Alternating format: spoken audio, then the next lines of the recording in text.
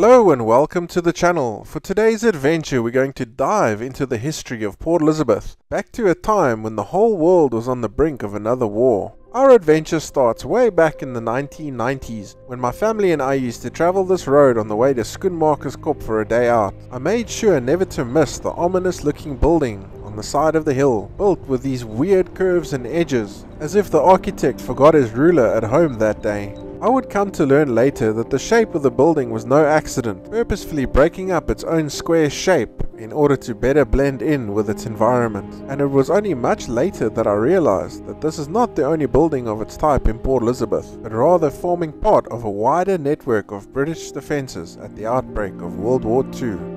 This building at Schoenmakerskop is formally referred to as a fortress observation post, as seen in the old literature and maps. And even though there are some minor provisions for weapons use at this location, this building was mainly used as a lookout point to spot enemy vessels approaching the bay from the west. Joining me on today's adventure is Field Marshal Goose and Private Rolo reporting for duty. Hey? With Rolo quickly realizing that the concrete ramp is not as easy as it seems to climb. To the left of this ramp there's a set of stairs that's a little overgrown. Scattered across the hillside there are a few of these risers that used to have steel lids. So along with the construction of this fort was a staircase that runs all the way up the side of the hill, with a smooth concrete ramp that's built right beside it.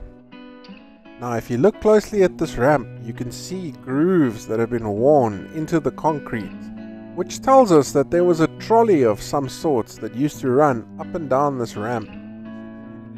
With the big fortification at the top, when they needed to move heavy material and equipment up the side of the hill, they had a winch at the top and they would hoist this trolley all along the smooth ramp, which would eventually over time wear the concrete away, leaving these grooves behind.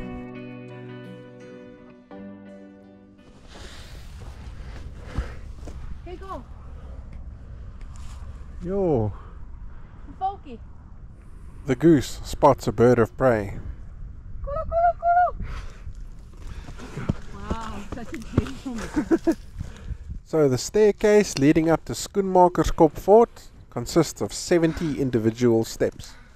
So you gotta be half fit if you want to attempt this climb.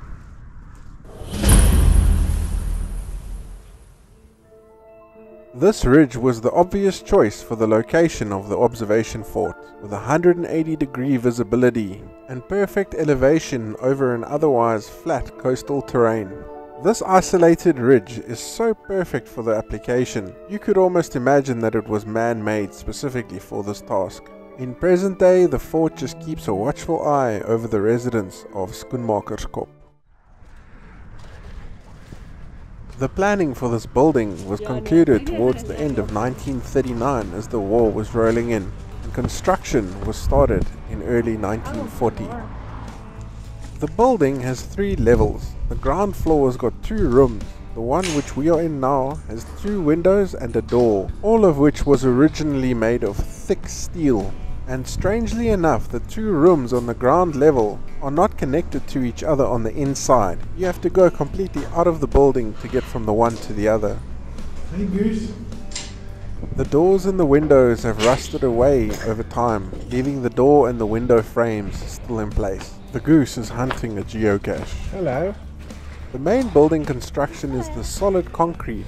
The second room on the ground floor, the brickwork, is visible. Check gou hierdie, né? Soos hierdie kamertjie Ja, is waar die leer was. waar die weer was. Check gou hier.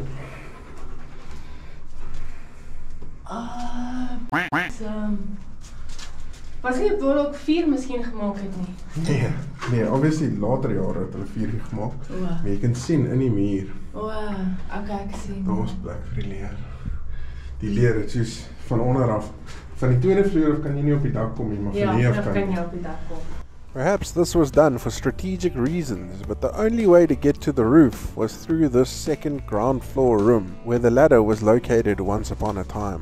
You can also see the wooden door frames instead of the steel ones in the room next door.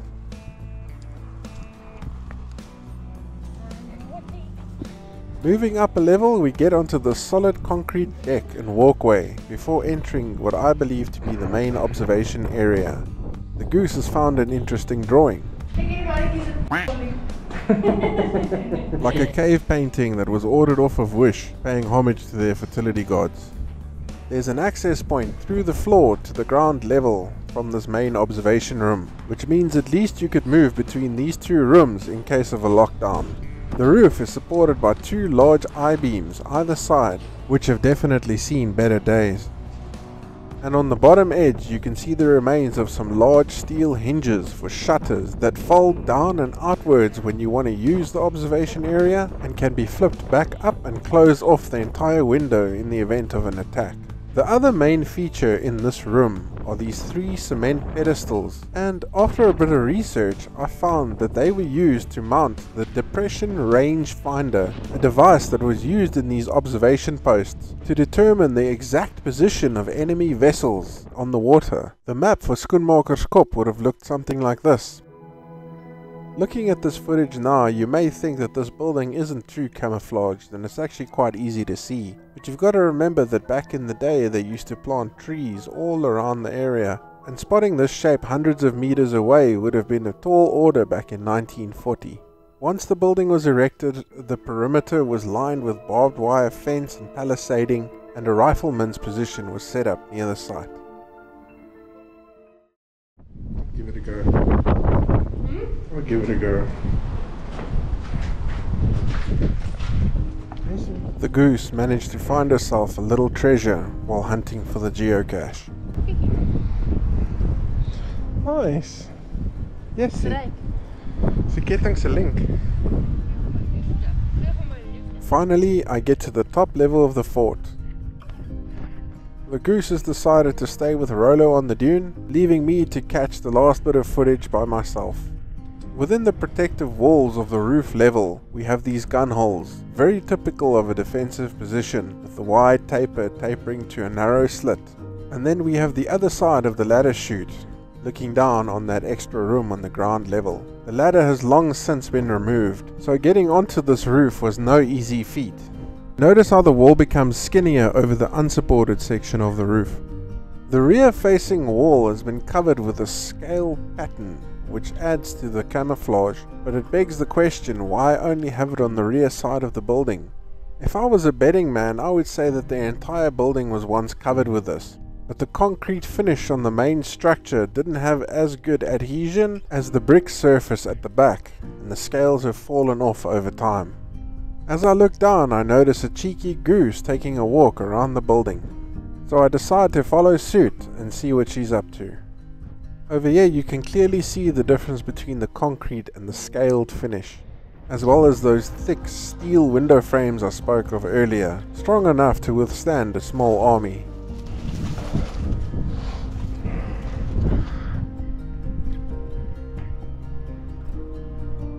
Notice the fact that the bottom level has no front-facing windows, with that heavy, thick concrete roof only supported by those two rusty I-beams.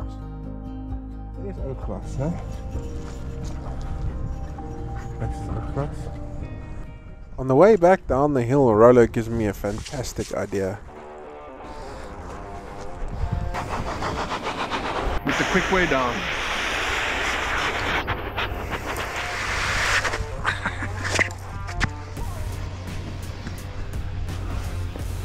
Oh, it works.